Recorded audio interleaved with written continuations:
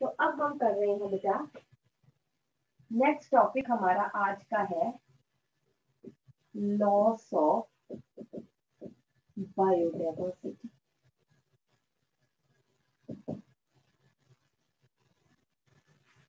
Extinction of species, extinction of genre, है ना, that is loss of biodiversity. बेटा आजकल हम क्या कह रहे हैं, लॉस जो है वो किस कारण हो रहा है, ह्यूमन एक्टिविटीज के कारण लॉस हो रहा है, और ये बहुत तेजी से लॉस हो रहा है। और ऐसा लगता है कि 50% of the present species become extinct, will become extinct if the loss of biodiversity या loss of species या species extinction continue at this rate in next 100 years। अगले 100 सालों में कम से कम existing 50% species lose हो जाएंगी। इतनी तेजी से नई स्पीशीज नहीं बन रही है जितनी तेजी से स्पीशीज लूज हो रही है, ठीक है ना। तो हम ये देखें कि there occur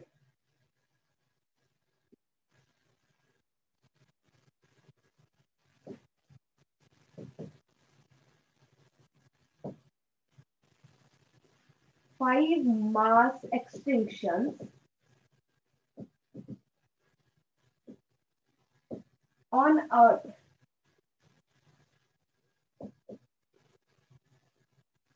from the time of origin of life। What is mass extinction? कि जब बहुत सारी species 50%, 60% of the total species they become extinct, इतनी स्पीशीज खत्म हो जाती है। तो अब तक जब से लाइफ बनी है अब तक 5 मास एक्सटिंक्शन हो चुकी है, और वो कौन कौन सी एक्सटिंक्शन हुई है वो मैं आपको थोड़ा सा बता देती हूँ। Ma'am, please explain again mass extinction. Mass extinction is when many, approximately you can say 60%, 70% of the total species become extinct due to some natural reasons. That is called as mass extinction. But ऐसा नहीं है कि mass extinction एक दिन में हो गई या एक महीने में हो गई या एक साल में हो गई, नहीं, mass extinction को कई 100 साल लग जाते हैं, ठीक है। बट कई 100 इयर्स में इतनी स्पीशीज एक्सटिंक्ट होगी, नई तो इतनी ऐड नहीं हुई बट इतनी स्पीशीज एक्सटिंक्ट होगी, that is called as mass extinction, ठीक है। तो फर्स्ट हम आ जाते हैं बेटा, कौन कौन सी है, हमने आपने जियोलॉजिकल टाइम स्केल मैंने आपको करवाया हुआ है, उसमें आपको पता है ऑर्डोविशियन,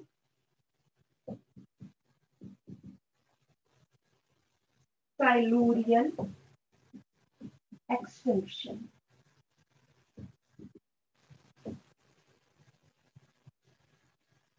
ऑर्डोविशियन और साइलूरियन, ऑर्डोविशियन से जब साइलूरियन में ट्रांजिट हो रहा था तब जो एक्सटिंक्शन हुई थी, 70% of marine species became extinct।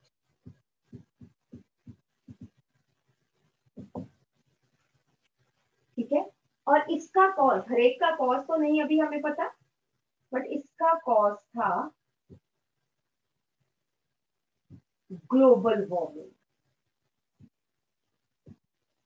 जब ह्यूमंस नहीं भी थे तब भी कुछ कारणों से ग्लोबल वार्मिंग हुई थी, नेचुरल रीजन से, and due to which 70% of the marine species they became extinct. Second आ जाता है डिवोनियन एक्सटिंक्शन।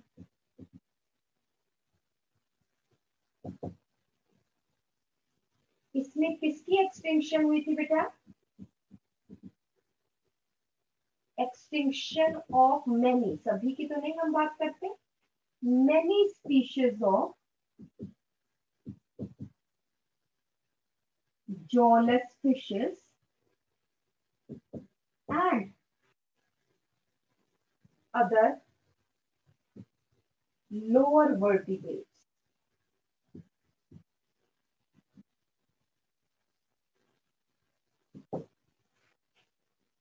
उसके उसके बाद नेक्स्ट आ जाती है बेटा पर्मियन ट्रायसिक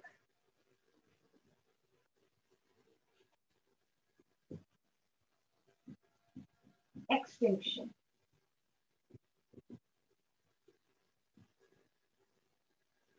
इसमें क्या हुआ था बेटा,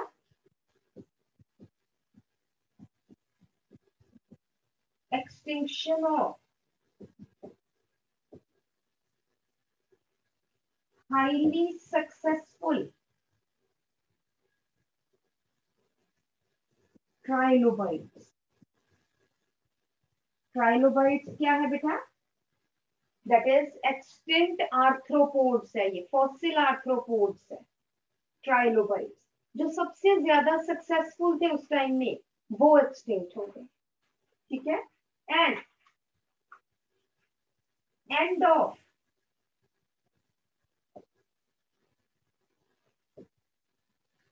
mammal like reptiles, end of primacy supremacy of, end of supremacy of, मतलब बहुत सारे मेमेलियन रेप्टाइल्स जो थे या मैमल लाइक रेप्टाइल्स थे वो एक्सटिंक्ट हो गए। 84% of marine genera and 70% of land species became extinct.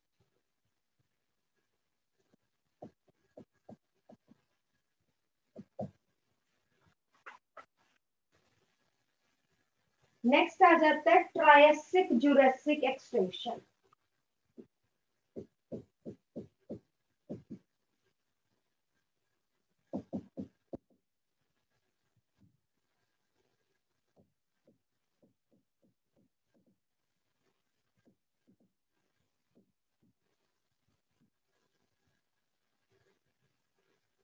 Triassic Jurassic extinction, इसमें बेटा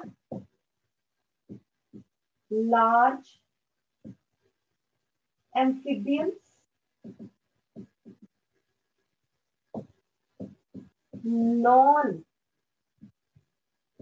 डायनासोरियन,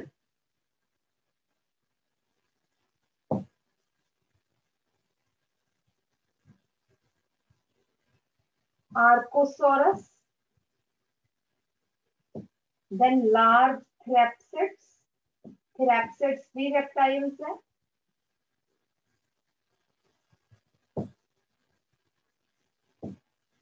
they became extinct।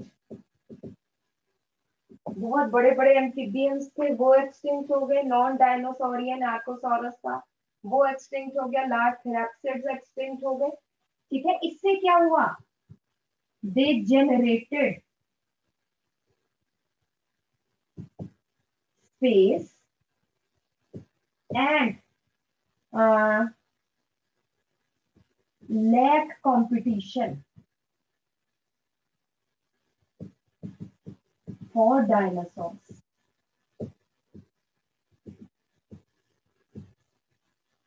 And lack की जगह कर लो मिनिमाइज। इससे डायनासोर्स के लिए जगह भी बहुत होगी, लैंड एरिया बहुत बच गया और साथ में कंपटीशन खत्म हो गया, ड्यू टू विच डायनासोर्स की बहुत इनॉर्मस नंबर हो गया, दे बिकेम डोमिनेंट स्पीशीज। और उसके बाद आ जाता है बेटा Cretaceous tertiary.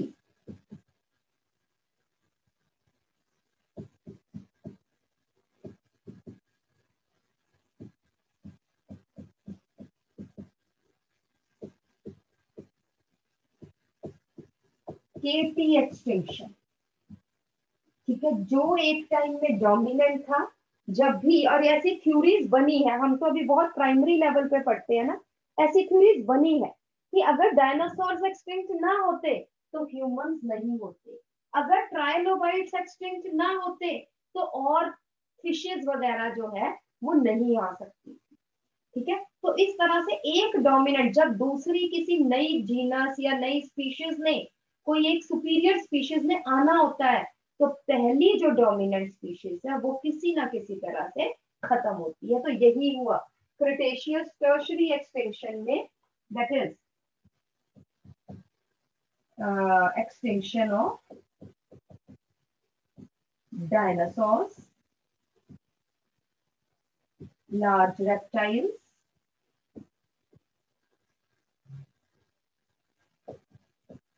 and that archaeopteryx.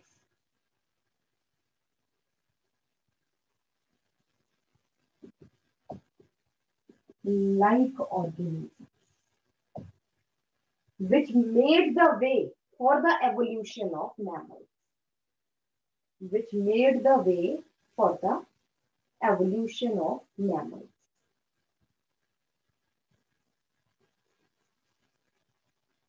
ठीक है जी, तो ये 5 मास एक्सटिंक्शन हुए। अगर हम इन जनरल पढ़ें तो हम ये कहते हैं कि पहली बात तो ये किसी छोटे टाइम में नहीं हुई, दे टुक हंड्रेड्स थाउजेंड्स ऑफ ईयर्स।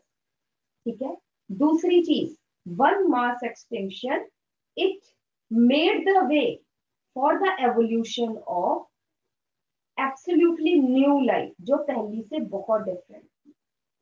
ठीक है, and all these extinctions, they are due to some natural causes.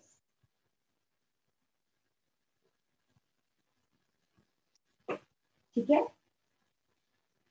Next लिख लीजिए, earth is moving towards, earth is moving towards sixth mass extinction, sixth mass extinction, but it is different from the previous extinctions in that, but it is different from the previous extinctions in that it is anthropogenic. It is anthropogenic. Anthropogenic means man-made. It is anthropogenic or man-made.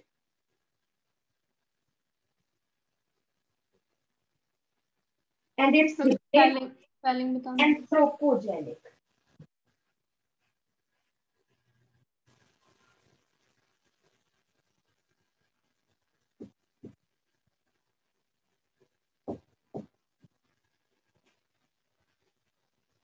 That is man-made.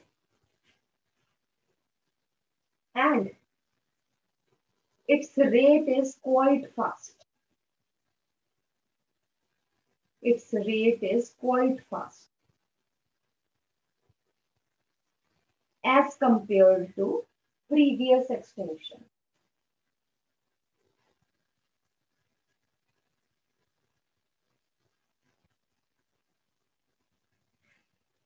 ठीक है, for examples कर लेते हैं हम। जो Pacific islands, Mauritius वगैरह जो है, ठीक है, उनसे जब उनपे कॉलोनाइज हुए, जब वहां पे ह्यूमंस आए, तो वहां पर बहुत सारे, क्या मेनली जब ब्रिटिशर्स आए थे वहां पे, तो बहुत सारे बर्ड्स की स्पीशीज, जो नेटिव बर्ड्स थे, वो एक्सटिंक्ट हो गए। क्यों? क्योंकि वहां के जो भी, पहले तो वहां पे जो भी जंगली प्रजातियां, या हम कहेंगे जो भी लोग रहते थे वहां पे, वो उन बर्ड्स को जो है वो एक उनके साथ एक फ्रेंडली थे, है ना, या उनको वो पूजते थे, या उनकी वो बहुत केयर करते थे। बट जब बाहर से लोग आए तो उन्होंने उन बर्ड्स को खाना शुरू कर दिया। एक तो उन बर्ड्स को आदत नहीं थी, वो ह्यूमन कॉलोनीज के पास ही रहते थे, ठीक है, उनको आदत नहीं थी कि वो भागे दौड़े या ह्यूमन से डरे, तो इसलिए वो वहीं पे रहते थे और उनको मारना बहुत आसान हो गया था, इसलिए बहुत जल्दी जल्दी उनको मार के खत्म कर दिया गया। तो लिख लो, colonisation of tropical Pacific islands, tropical Pacific islands bye humans caused the extinction of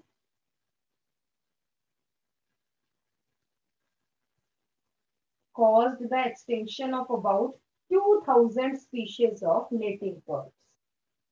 caused the extinction of about 2000 species of native birds.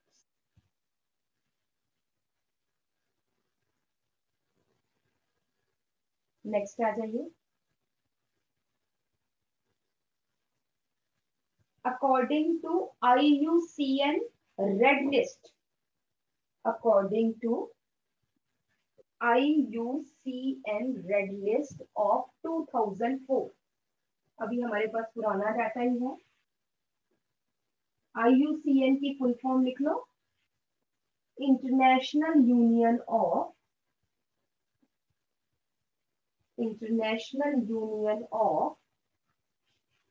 Conservation of nature, international union of conservation of nature and natural resources.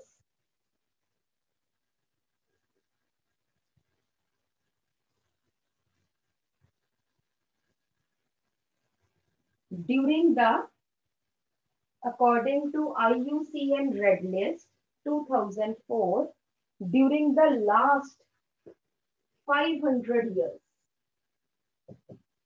during the last 500 years, there occurred extinction of about 784 species.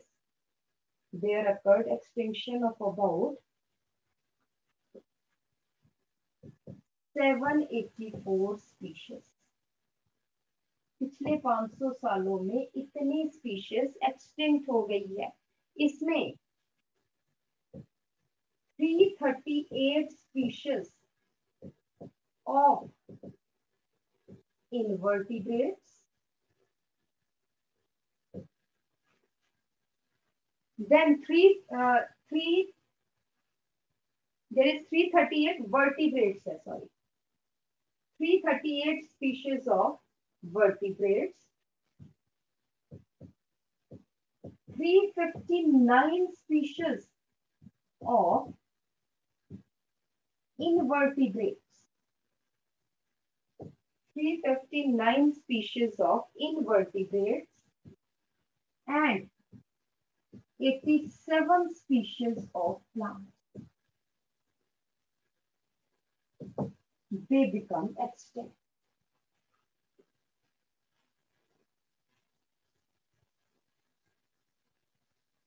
ठीक है जी. Recent extinction, पिछले 50-100 सालों में जो recent हुई है, recently extinct organisms.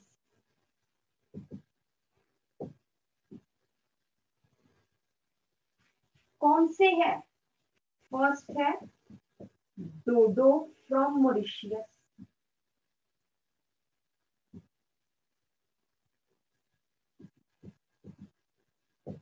Dodo from Mauritius. It is a flightless bird. Another is quagga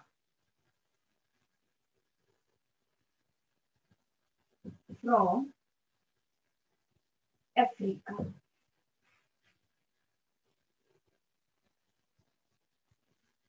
Another is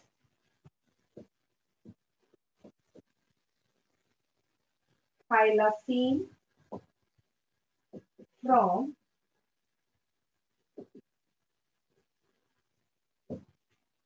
Australia. Another is Stellar's sea cow of Russia. Stellar's sea cow of Russia. 3 subspecies of tiger. कहाँ के? That is Bali. Bali Islands पता है आपको? Java Islands पता है? And another is Caspian Islands. 3 subspecies of tiger. ये तो 500 सालों में इतने स्पीशीज एक्सटिंक्ट हुए हैं। ये रिसेंटली एक्सटिंक्ट ऑर्गेनिजम्स है in the last 20 years. In the last 20 years, about 27 species disappeared. About 27 species disappeared.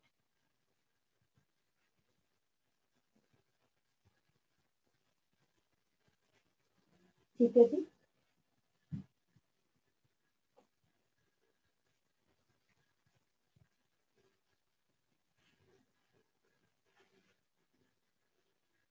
उसके बाद होता है एंडेंजर्ड स्पीशीज।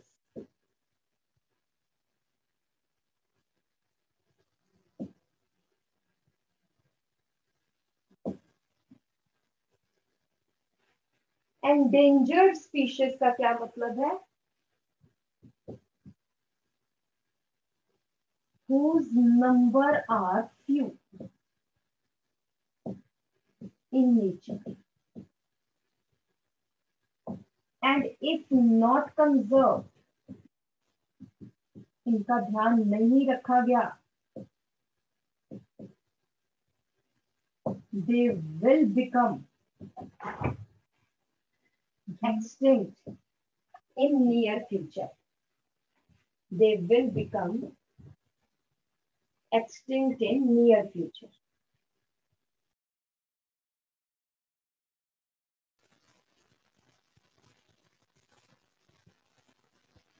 हाँ जी बेटा, तो हम कह रहे हैं endangered species and according to IUCN red list there are 15,500 worldwide endangered species.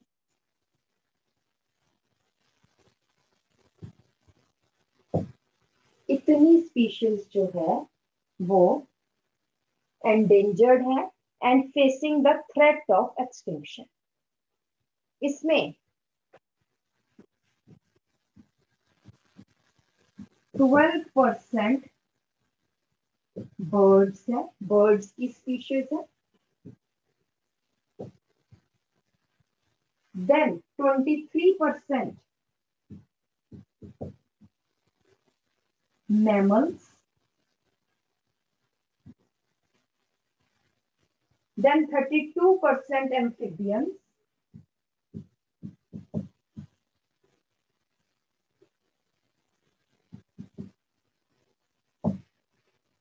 and about 31% of gymnosperms.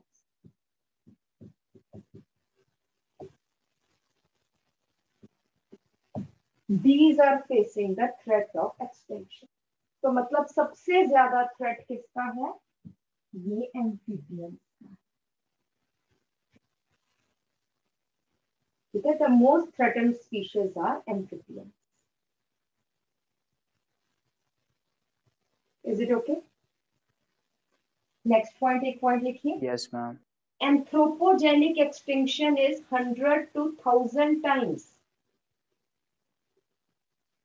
100 to 1000 times more faster than the previous extinctions.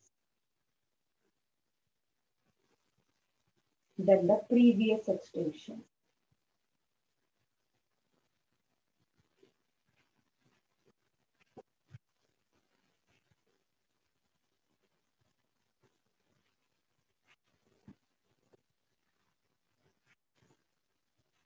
Loss of biodiversity leads to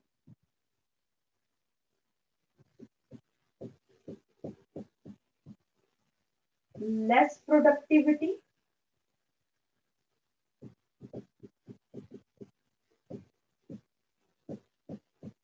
less resistance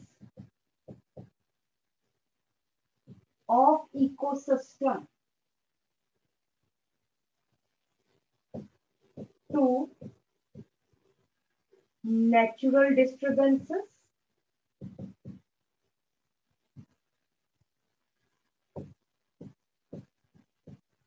less resilience या resistance to the pest attack या insect attack.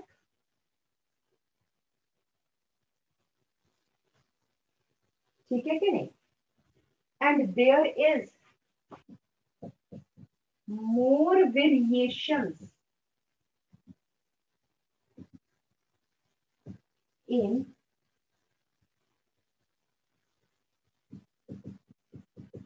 productivity year to year in an ecosystem. कभी ज्यादा, कभी कम, कभी बहुत कम, कभी बिल्कुल नहीं. And ultimately ये क्या कह रहा है? Ultimately it leads to unstable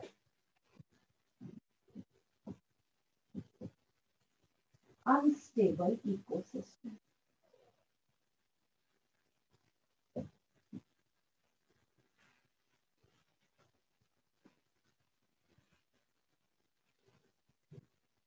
अब किस कारण से?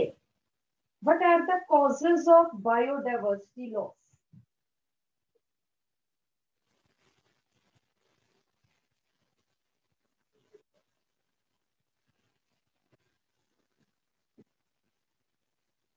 Causes of loss of biodiversity. Four major causes है जिनको हम क्या बोल देते हैं? Evil quartet. ये क्वेश्चन आया हुआ है कि what does the evil quartet stands for. किसके लिए, क्या ये एक्सप्रेस करता है? ये एक्सप्रेस करता है कि what are the major causes of biodiversity losses. First आ जाता है क्वार्टेट मीन्स चार कारण. फोर. एविल मीन्स भयानक. फर्स्ट है habitat loss and fragmentation, major cause है. सेकंड है ओवर एक्सप्लॉयटेशन. बचा के तो रखे ना, यूज करते चले तो एक टाइम में वो खत्म हो जाएंगे. Then third is invasion of alien species. exotic species आ जाए, उसके कारण जो एंडेमिक स्पीशीज है उनको खतरा हो जाता है. एंड फोर्थ है को extinction.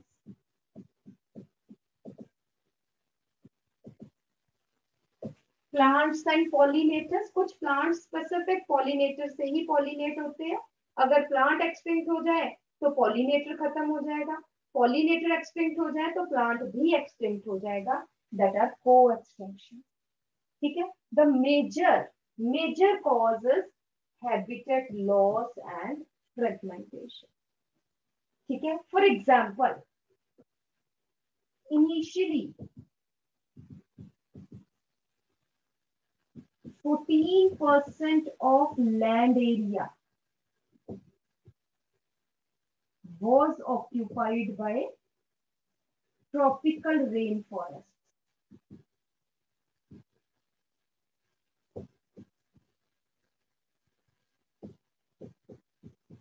But now it is reduced to only 6% of land area.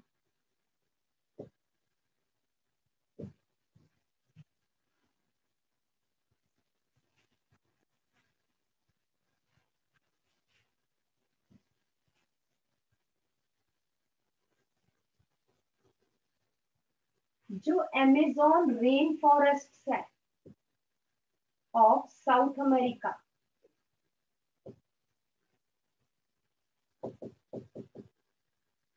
Largest tropical forest है. These are also called as lungs of heart. सबसे बड़े फॉरेस्ट है. ठीक है, दे occupy only 2% lungs of lungs of, I'm sorry, earth. These are called as lungs of earth. Occupy only 2% of land. But as compared to the land area,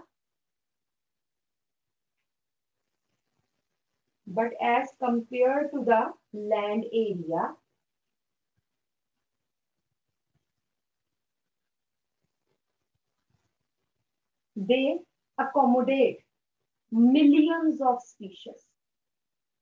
Millions of species.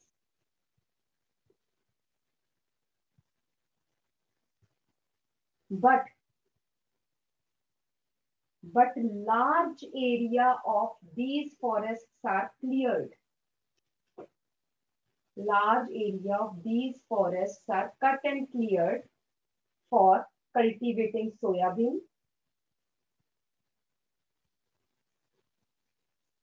or for conversion to grasslands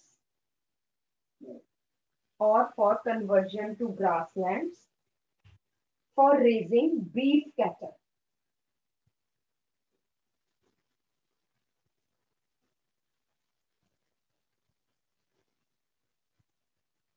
ठीक है जी, second point आ जाइए.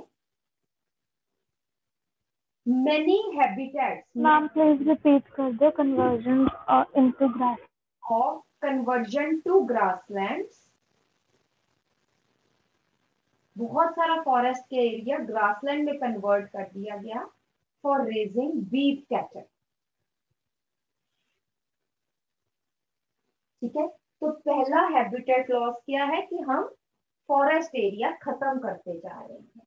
Habitat loss में ही second है many natural habitats are degraded by pollution.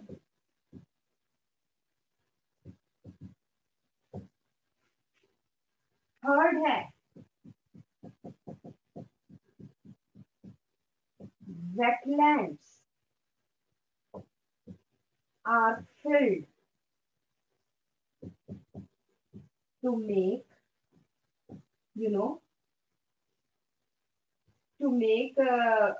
buildings or roads या जो भी कह सकते हैं, और colonization.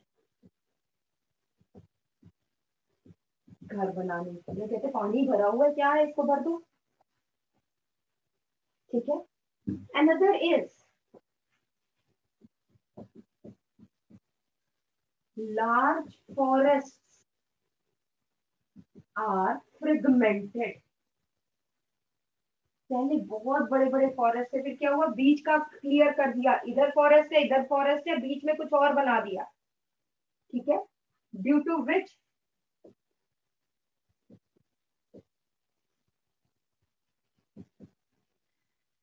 many mammals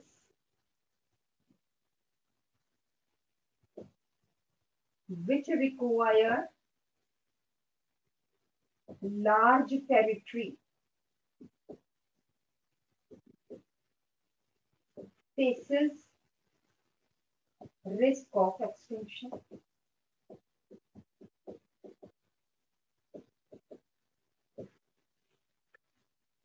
for example मैं ये कहती हूँ कि जो चंडीगढ़ है, पहले इसके तो अभी भी अगर आप देखेंगे ना तो चंडीगढ़ के आसपास बहुत छोटे छोटे फॉरेस्ट एरियाज है. तो किसी टाइम आई फील कि भी यहाँ पे बहुत बड़ा किसी टाइम फॉरेस्ट होगा, तो वो क्या कर दिया, फ्रेगमेंट कर दिया, बीच में शहर बसा दिया, यहाँ पे इधर छोटा सा फॉरेस्ट एरिया रह गया, इधर फॉरेस्ट एरिया रह गया इधर. बट उससे क्या हुआ, जो बड़े बड़े मैमल्स थे यहाँ पे, जिनको बहुत बड़ी बड़ी टेरिटरीज चाहिए होती थी रहने के लिए, वो खत्म हो गए. ठीक है. So this is the major causes habitat loss and fragmentation. Next आ जाइए over exploitation. Over exploitation many species such as passenger pigeon, जो मैसेजेस पहुंचाते हैं एक जगह से दूसरी जगह पे, आजकल तो नहीं यूज होते बट किसी टाइम में यूज होते थे। Passenger pigeon, stellar sea cow became extinct due to overexploitation.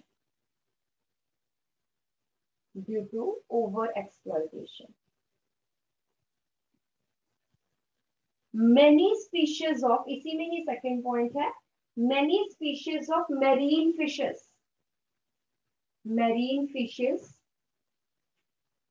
are facing the danger of extinction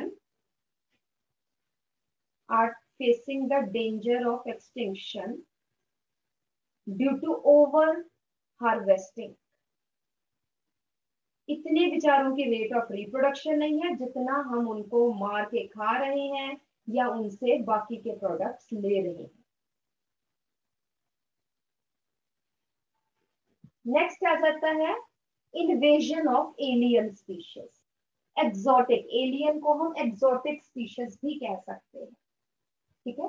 तो एलियन स्पीशीज इंट्रोड्यूस्ड या the introduction of alien species intentionally or unintentionally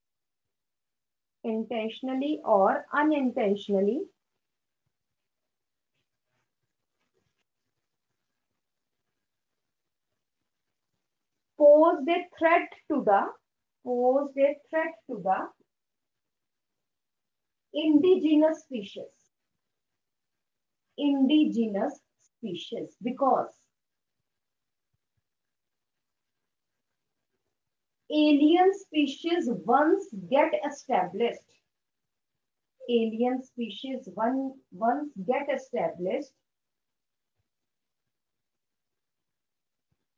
comma, increase their number quickly due to lack of competition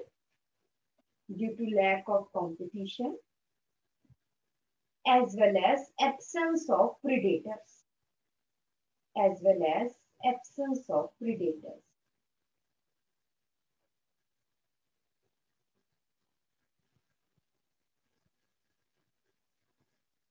but pose, क्योंकि उनकी population इतनी ज्यादा हो जाती है कि वो इंडिजिनस स्पीशीज उनके लिए थ्रेट हो जाती है। For example Nile perch, NILE, Nile perch, PERC, but pose are danger to the indigenous species. For example, Nile perch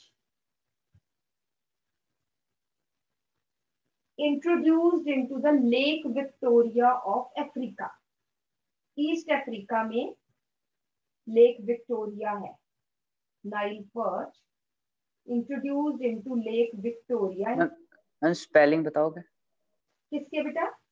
Perch, PERCH, Nile, NILE, Nile perch introduced into Lake Victoria in East Africa caused extinction of more than 200 species of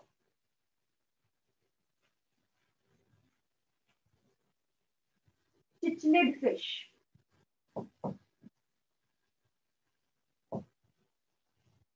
Caused extinction of more than 200 species of cichlid fish which are endemic to this lake.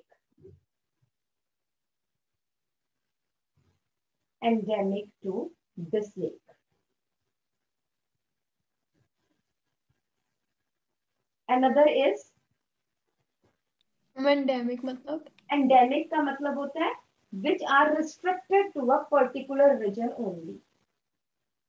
Endemic means which are restricted to particular region only and not found anywhere else.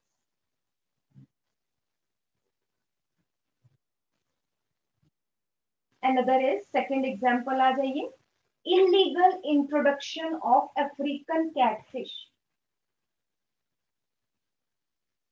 Illegal introduction of African catfish.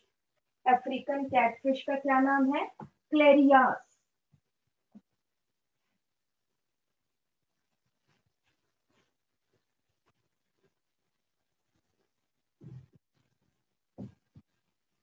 African catfish या क्लेरियास गैरीपाइनस.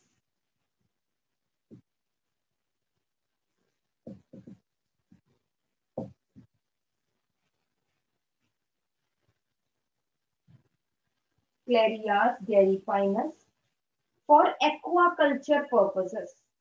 Aquaculture means उनको लेके उनको खाना या उनसे कुछ लेना.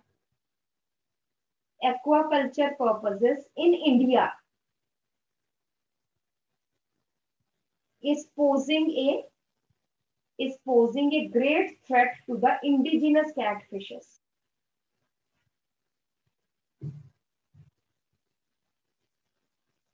ये deliberately introduce की गई थी African catfish, but they are posing a great threat to the indigenous catfishes of our rivers.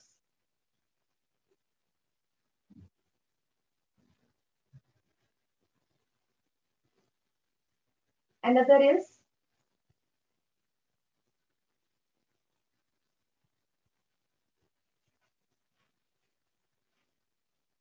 हम कह सकते हैं that is unintentional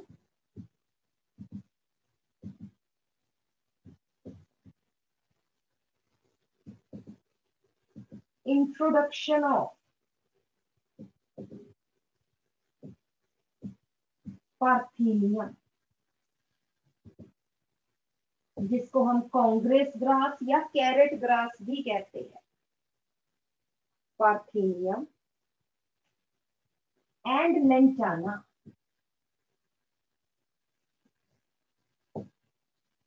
Unintentional introduction of Parthenium and lantana also posed a threat to our native species. Also posed a threat to our native species.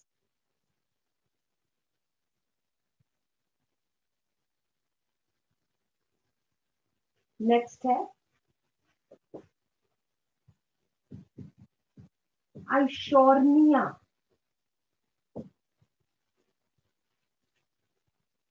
Water हियासिंथ जिसको हम कहते हैं.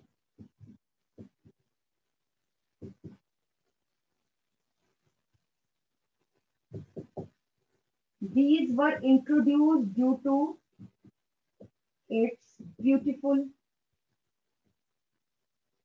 purple flowers.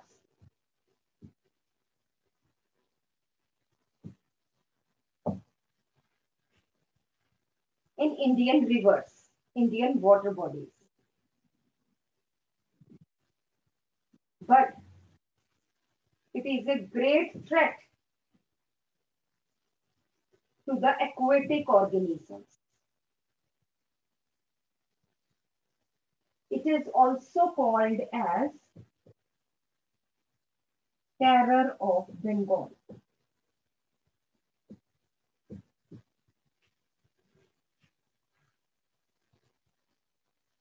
Because it clogged many water bodies of Bengal. It is also called as terror of Bengal because it has clogged.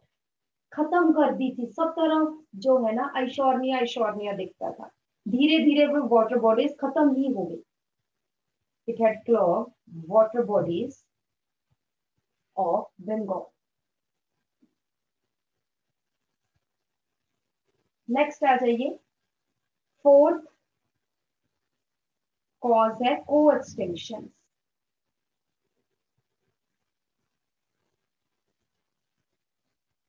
Many species in nature shows mutualism. Bracket में लिख लो obligate relationship है.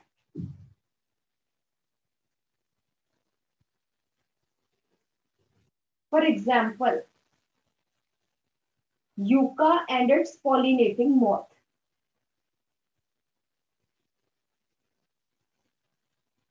Or host and parasites.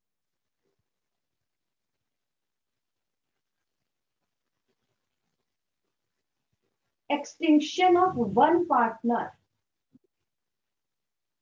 Extinction of one partner causes extinction of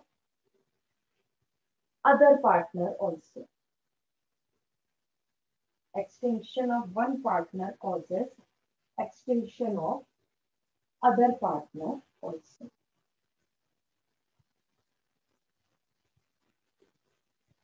ठीक है जी। तो बेटा for example अगर हम कहें कि extinction of डोडो, it caused extinction of those plants whose seeds are eaten by dodo, whose seeds are eaten by dodo, and only then their seeds overcome their dormancy and germinate. डोडो उनके seeds fruits खाता था, in fact डोडो उनके fruits खाता था। Seeds जो है seed quotes hard होते थे, डोडो की गट में जाके वो सीड कोट सॉफ्ट होकर फिर जब उसकी एक्सक्रीटा से निकलते थे तब वो सीड्स जर्मिनेट करते थे। और जब डोडो नहीं रहा तो वो सीड्स जर्मिनेट ही नहीं कर पाए and those plants also became next. ठीक है जी। तो नेक्स्ट हम आ जाते हैं uses of biodiversity.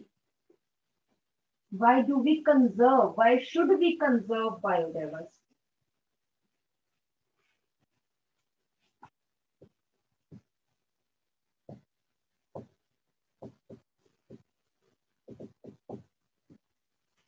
Uses of biodiversity. Narrow utilitarian.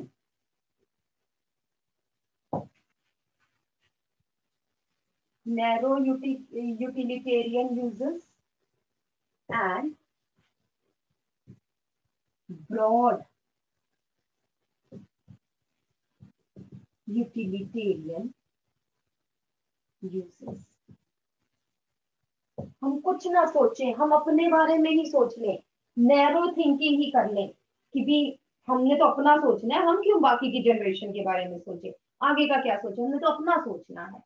तब भी अगर हम सोचें तो बायोडाइवर्सिटी से हमें क्या मिलता है? सबसे पहले तो फूड मिलता है, उसके बाद 25% ऑफ ड्रग्स या मेडिसिन हमें लिविंग ऑर्गेनिज्म से मिलती है। 25,000 species give traditional medicines. तुलसी ले लो, काली मिर्च ले लो, तेज पत्ता खा लो, ये कर लो, वो सब हमें प्लांट से ही मिलता है। ठीक है। उसके बाद हमें वुड, कंस्ट्रक्शन मटेरियल,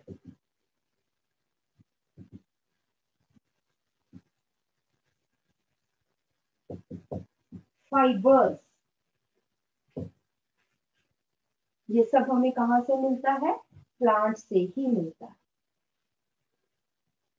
ठीक है जी।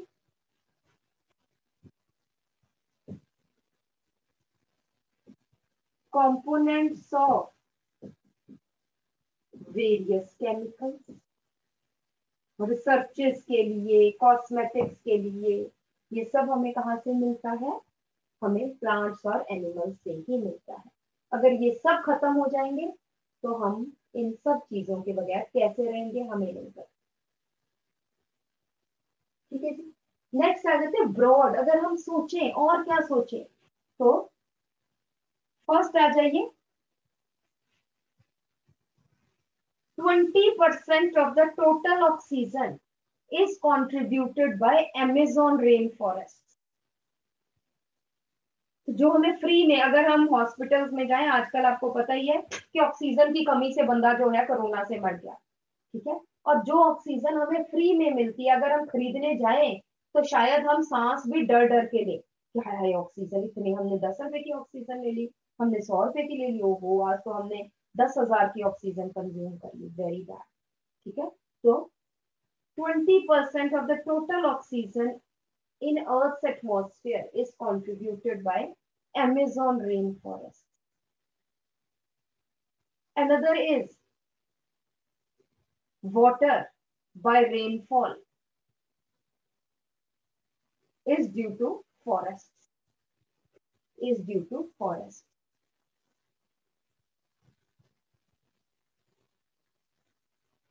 उसके बाद हाँ, रिपीट करना। water due to rainfall is due to forests.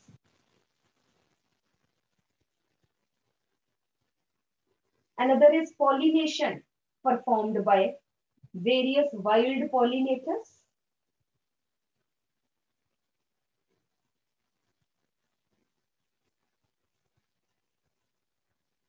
The beautiful nature, beauty of the nature is due to biodiversity.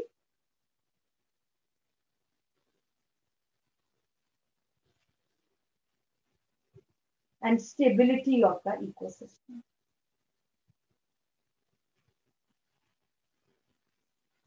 ये सब बायोडाइवर्सिटी के कारण है. There is no organism. There is no organism which does not contribute anything useful to the nature.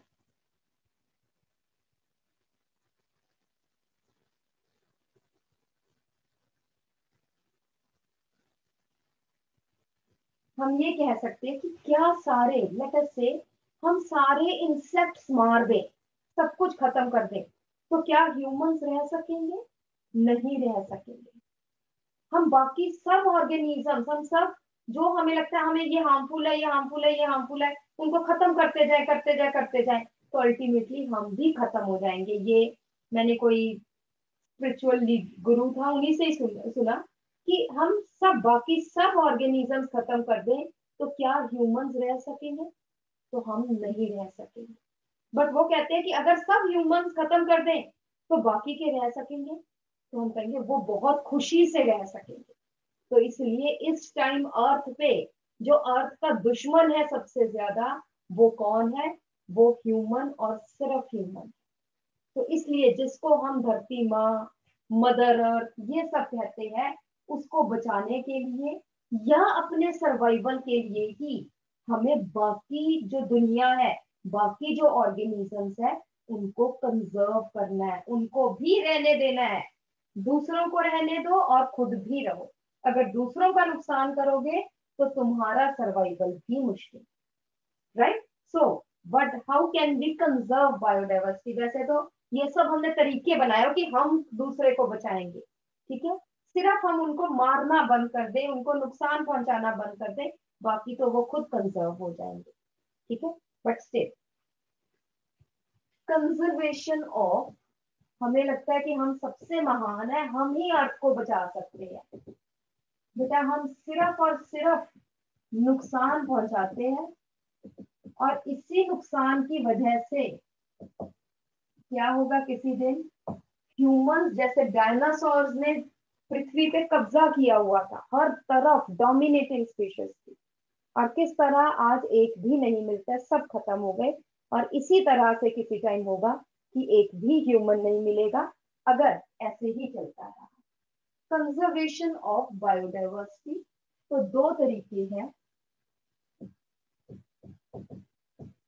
In situ conservation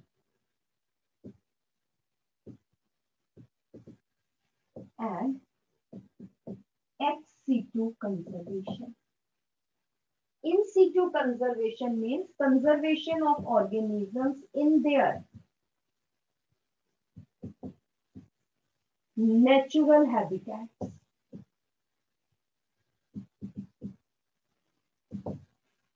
In situ conservation means conservation of organisms in their natural habitat.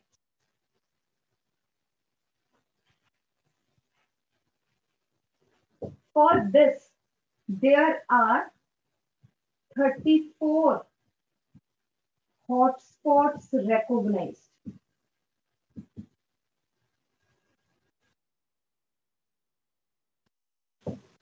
What are hotspots? Hotspots क्या है? Which are rich in endemic species. Yeah, they show high species richness. They show high species richness and they show many endemic species. In total 34 hotspots है world over, which are totally conserved. यहाँ पे किसी भी organism को हाथ लगाना illegal है, punishable है.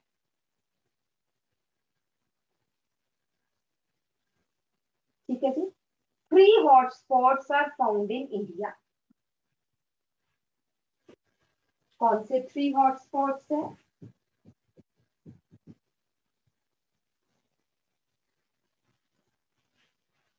एक है Himalayas, another is Indo-Burma region,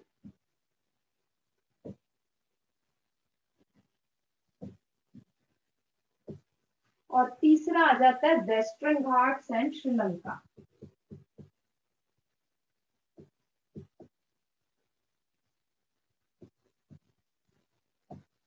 ये भी इंडियन कॉन्टिनेंट में आ जाता है. There are 3 hotspots found in India, which are highly biodiverse.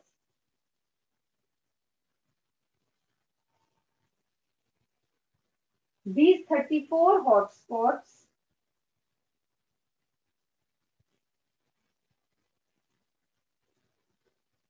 are conserved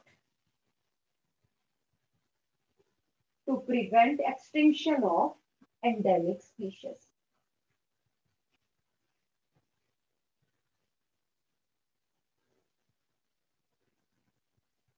They cover less than 2% of land area of Earth. They cover less than 2% of land area of Earth.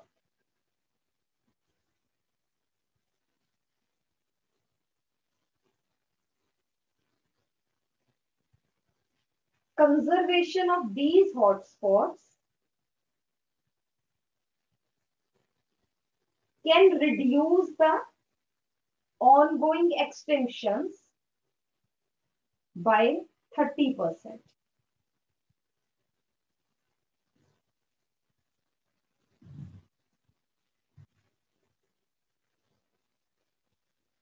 In India, biodiversity rich regions, जहां पे biodiversity hotspots तो है, but और भी तो biodiversity कई जगह है. Biodiversity rich regions are protected as biosphere reserves,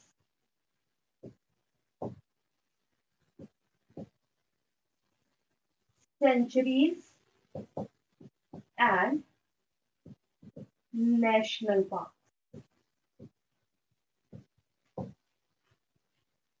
And national parks. 14 biosphere reserves है, 448 sanctuaries है, and 90 national parks है.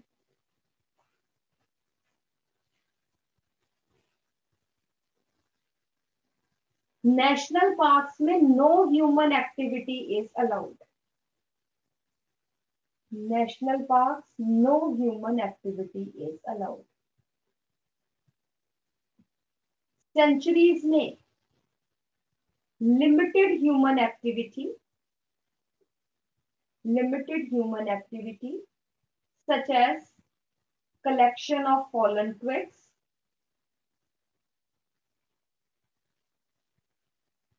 and collection of medicinal plants is allowed.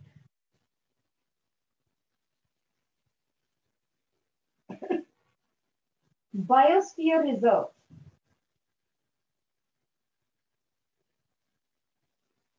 In the center of the biosphere reserve, there is core zone. No human activity allowed.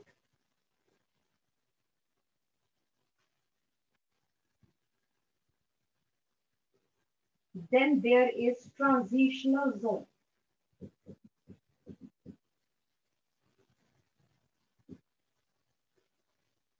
Limited human activity is allowed. And on the outskirts, there is buffer zone, where large human activity is allowed. Buffer zone में large human activity such as cutting of trees, hunting, etc. is allowed.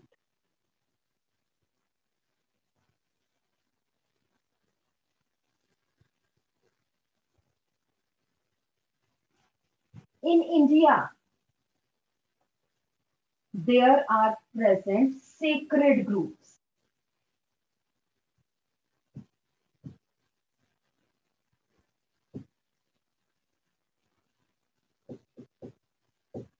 Where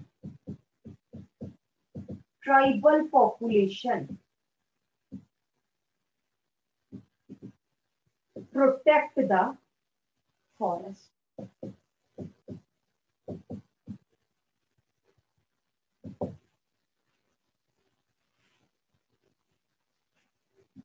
Due to religion and culture.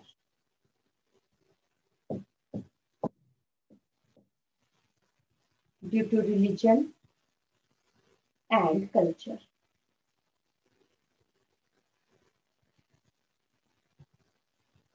ठीक है, for example कहां कहां पे sacred groups है?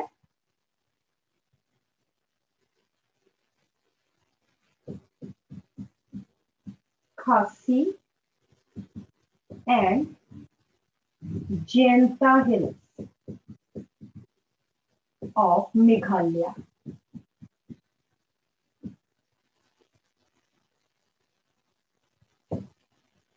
खासी and Jenshia Hills, CID, of Meghalaya. Another is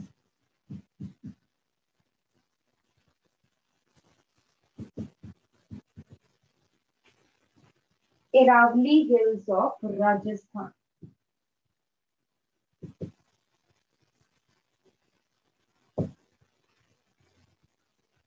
Another is Western Ghats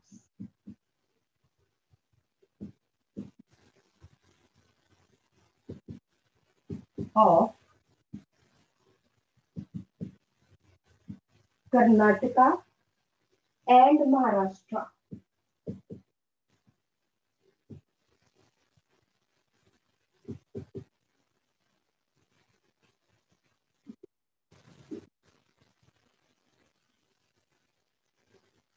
Another is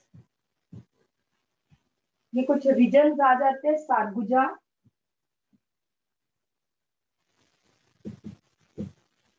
दूसरा reason आ जाता है चंदा and Bastar regions of Madhya Pradesh.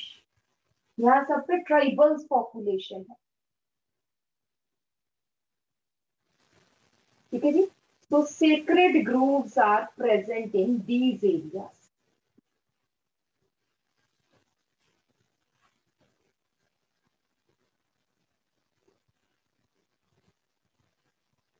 ठीक है जी।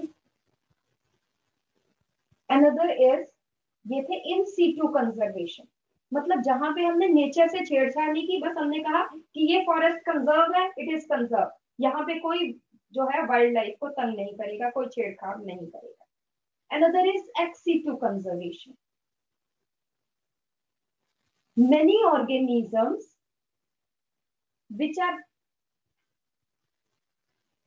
are facing threat of extinctions are protected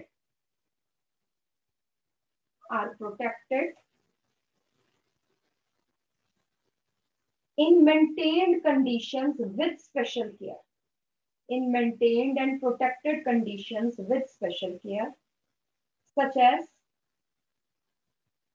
zoological parks, मतलब zoos जो है, zoological parks, botanical gardens, etc.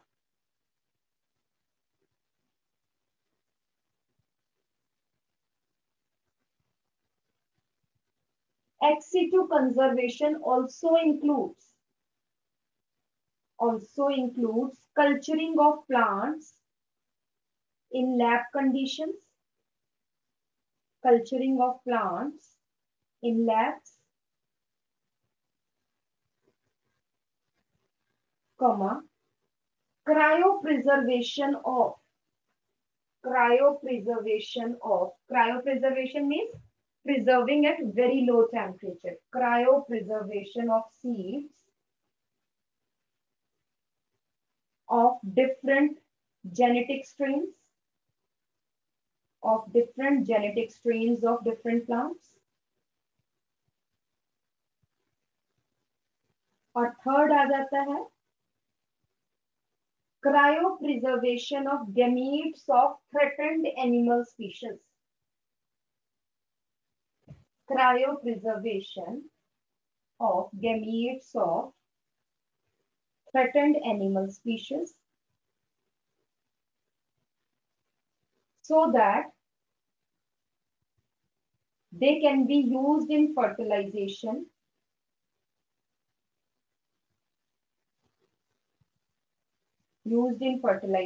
and are grown further.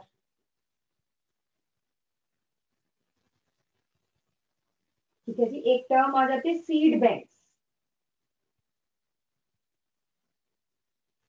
Seed banks है, it is where the seeds of the plants are kept for long periods under suitable conditions. Ma'am, are kept for a long period under suitable conditions.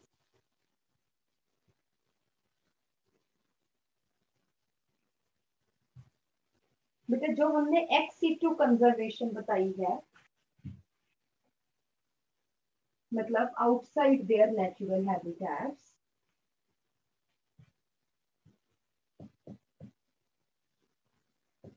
ये further दो type की आ जाती है, in vivo and in vitro. In vivo means outside labs in natural conditions.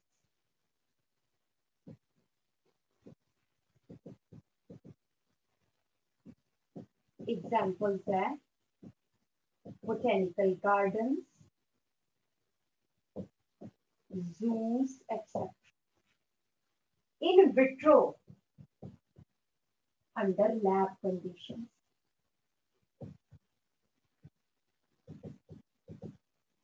For example, tissue culturing,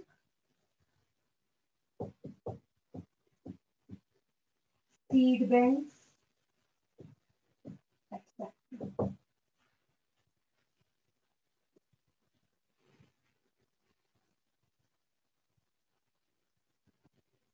ठीक है। और फिर आ जाता है वेरियस समिट्स, जो कॉन्फ्रेंसेस हुई,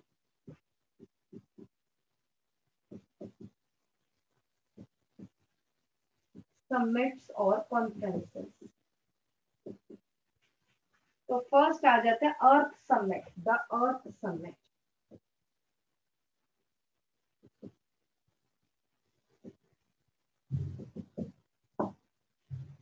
द अर्थ समिट ये हुई थी 1992 में।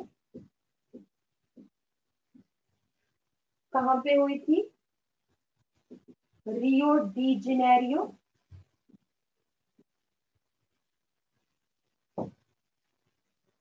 GANE,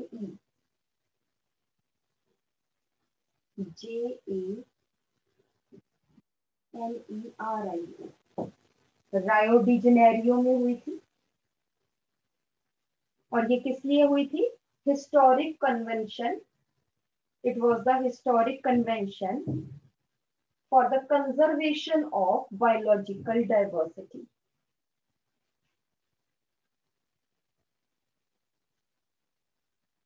फिर सेकंड है world summit. World summit on sustainable development. World summit on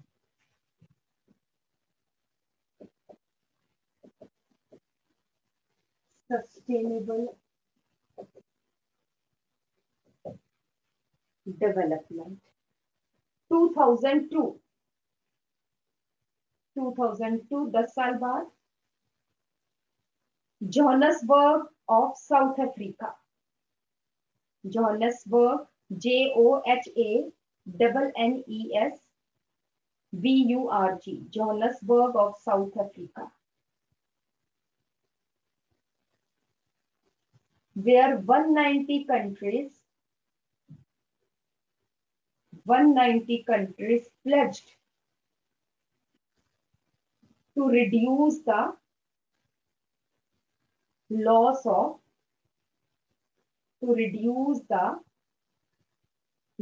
of biodiversity at global or regional levels. Global or regional levels.